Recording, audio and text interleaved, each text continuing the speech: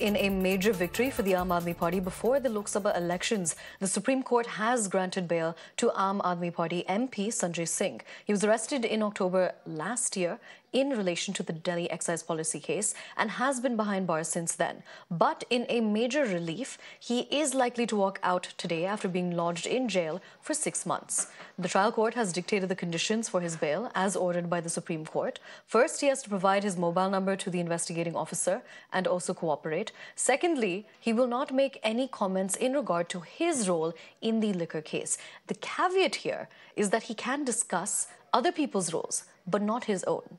Third, in case he leaves NCR, he will share his itinerary with the investigating officer. He also must keep his location sharing on and share it with the probe officer. Fourthly, the Rouse Avenue Court has asked the Aam Aadmi Party MP Sanjay Singh to surrender his passport, which essentially means that he will not be able to fly abroad.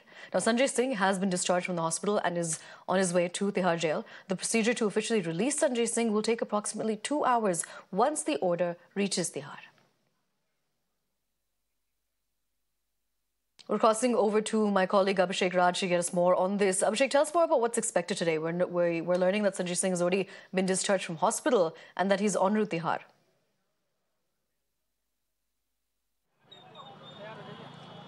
देखिए बिल्कुल संजय सिंह जो है आप पहुंच चुके हैं तिहाड़ में और अब से कुछ देर बाद जो पूरा प्रोटोकॉल है जेल मैनुअल के हिसाब से जो बेल ऑर्डर अभी पहुंचेगी कोर्ट के जेल के अंदर, उसके बाद वो बातचीत जो है वो सारे लोगों से करते हुए आएंगे और उसके बाद जो है बाहर जो तमाम कार्यकर्ता आपको नजर आएंगे, इन तमाम कार्यकर्ताओं का इंतजार जो है वो खत्म होता हुआ नजर आएगा और उसके बाद यहीं से जो तमाम कार्यकर्ता है वो संजय सिंह का इंतजार कर रहे हैं गेट नंबर 3 पे तिहाड़ जेल पे। और यहीं पे बताया जा रहा है कि अब से कुछ देर बाद जो संजय सिंह हैं वो निकलेंगे यहाँ से।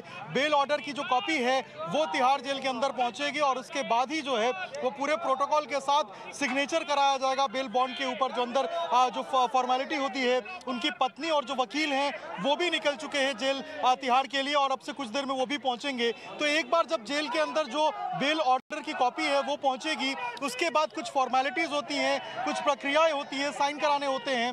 वो कराने के बाद संजय सिंह जो है बामुश्किल 2 से 2.5 घंटे के बीच में जो है वो जेल से बाहर आ सकते हैं। और कार्यकर्ताओं में देखिए जो जोश है वो आपको देखने को मिलेगा।